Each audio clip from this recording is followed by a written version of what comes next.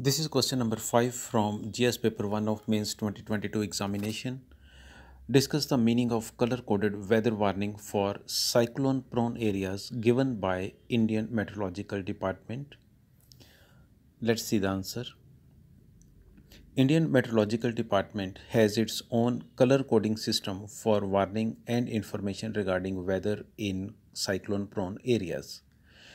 The 4 color codes for cyclone warning are green, yellow, orange, and red. Green alert means there is no immediate threat. Yellow alert means cyclone is forming in the sea and may move toward coastal area within 48 hours. Residents and authorities should remain at alert. Orange alert means cyclone is moving toward coast and is expected to hit the local area within 24 hours. Residents should complete their preparedness. Indian Meteorological Department predicts approximate time the cyclone will land at the coastal area.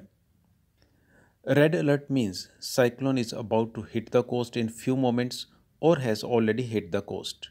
Residents are advised to seek shelter at safe places immediately.